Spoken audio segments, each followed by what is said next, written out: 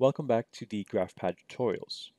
Last time we looked over the interface of GraphPad and we started looking at different graphs and data table types. Today I want to do a fun example involving Mendel's P's.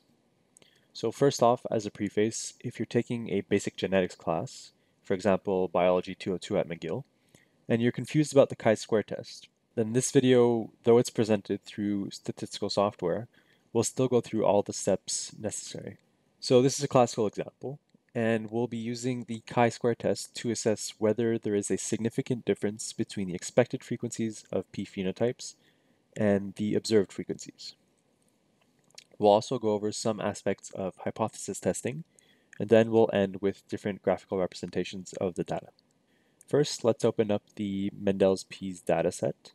This can be done by opening a new project, or Control N, and going to the parts of a whole data type. There are then two tutorial datasets, and we'll be using the bottom one. So you can open that one if you wish to follow along. I've annotated my version a bit more, so I'll just open mine up over here. Here we have the number of observations for each phenotype: round in yellow, round in green, angular in yellow, and angular in green. These counts were obtained after a dihybrid cross between pea plants. So the parental generation were heterozygous for two different traits. So after the cross between the two parents, or it could have been a self-cross, these were the counts observed for the appearance or the phenotype of the following generation. So the round allele and the yellow allele are dominant, while the angular allele and green allele are recessive. So round allele dominant over angular. I've shown this through the different coloring on the annotation over here. So based on what we know about Mendelian genetics, we expect a 9:3 to 3:1 ratio of phenotypes, assuming complete dominance. If you're having a hard time figuring this out, I suggest you make a Punnett Square. And if you're still having issues, I'll post a link below to a more detailed explanation. I've included these steps over here to the right to follow in terms of what needs to be done to properly do this analysis. This is especially applicable for those who won't be using software to do the calculations, and I'll be flipping back and forth between the analysis and the steps throughout the video. Alright, so essentially, using this data, we'll be asking, and this was taken from the link to the GraphPad website in the annotation. So we'll be asking, assuming the theory that generated the expected values is correct, what is the probability of observing such a large discrepancy, or larger, between observed and expected values? We can rephrase the first part by changing it to, assuming the null hypothesis is true, what is the probability of observing such a large discrepancy, or larger, between observed and expected values? However, we haven't even stated our null hypothesis. So first step is to define your research question. What exactly are you trying to figure out by doing your experiment? What's your purpose? The null hypothesis is a way to test your question, and its purpose is to be nullified. Hence, null hypothesis. If you have a hard time figuring out what the null hypothesis is, it can usually be written down with an equality. For example, the level of protein X phosphorylation is the same between treatment groups. In our case, the null hypothesis is that the observed data are sampled from a population with the expected frequencies of 9:3 to 3:1, predicted by Mendelian genetics. The alternative hypothesis then logically follows as the observed data are not sampled from a population with the expected frequencies of 9:3 to 3:1, expected by Mendelian genetics. The p-value we're looking at is basically defined as the probability, under the given null hypothesis, of obtaining a result equal to or more extreme than what was observed. So a small p-value is evidence that the data are not sampled from the distribution you expected, leading us to reject the null hypothesis in favor of the alternative. If we get a large p-value, we say that the data provide no evidence of a discrepancy between the observed and the expected values based on the theory, and we fail to reject the null hypothesis, meaning that the observations are likely to follow Mendel's theory. Now let's analyze our data. So this type of analysis must be done with the actual counts, meaning you can't just put in proportions out of 100 in the data table itself. You need to input the actual number of observations. To perform the analysis, you can click on the Analyze button or the shortcut just above, OVE, and you'll see a window similar to this one. So first, select which column to analyze. In our case, we only have one, so it defaults to that. Then it'll ask you to input the expected counts or the proportions of the total.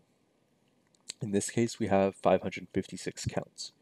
If you don't feel like calculating the counts by hand, for example, by doing 9 over 16 from the 9 to 3 to 3 to 1 ratio, so 9 over 16 times 556, and then repeating it for all the others, you can just calculate the percent of the total and make GraphPad do the calculations for you. This can be done by creating a new parts of a whole data table. You then input the expected proportions, i.e. 9 to 3 to 3 to 1, for each of the different phenotypes. You then click Analyze, Fractions of Total, or you can just use the shortcut above. This will give you the percentages that you can copy and paste into an annotation in your data table. You then just input them into the chi-square window. Now, below you'll have the option to choose which style of p-value you want to use, whether it's the American Psychological Association, or the New England Journal of Medicine, or even just GraphPad's defaults. Then click OK, and the analysis will be done quickly. You'll then see this sheet under the results folder with a red grid. The top of the sheet usually tells you where the analyzed data comes from. In our case, as expected, it's from the Mendel data table, and we analyze column A, which contains the counts. Below this, we have our chi-square statistic value, which is calculated using the sum of the squared differences between the observed and expected counts, divided by the expected counts.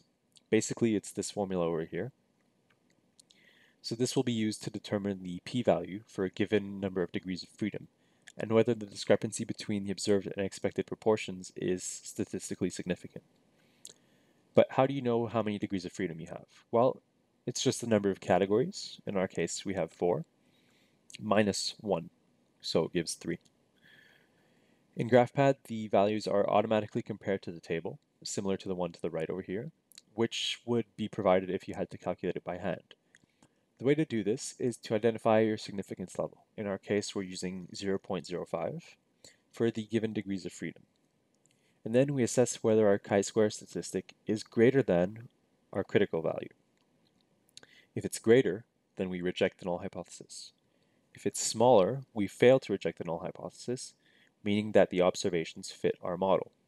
To get an approximation of the p-value, you see where your chi-square statistic fits within the table for the given degrees of freedom. For us, it's right about here. GraphPad then tells us whether the p-value is significant or not, and whether the discrepancy between observed and expected is significant. Quickly below, they just show a summary of the actual counts and the proportions for each of the categories. Now let's get to the graphical representations. There are 5 different representations for this type of data in GraphPad, and you can choose whichever you like.